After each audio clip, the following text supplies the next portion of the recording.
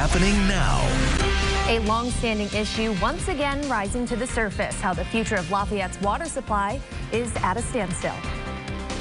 Plus, new information coming from yet another shooting in the city of Syracuse. Those details coming up.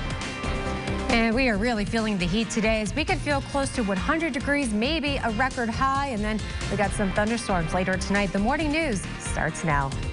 From WSYR TV Syracuse, the local station, you're watching the morning news.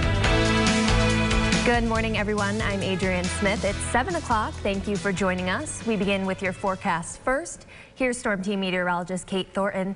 Good morning, Kate. We're in Storm Team Alert right now. Yeah, so we got heat advisories. It's going to be a really, really hazy, hot, and humid day. So I hope everyone has plans to stay cool, maybe finding a pool or maybe even going out to the lakes. But keep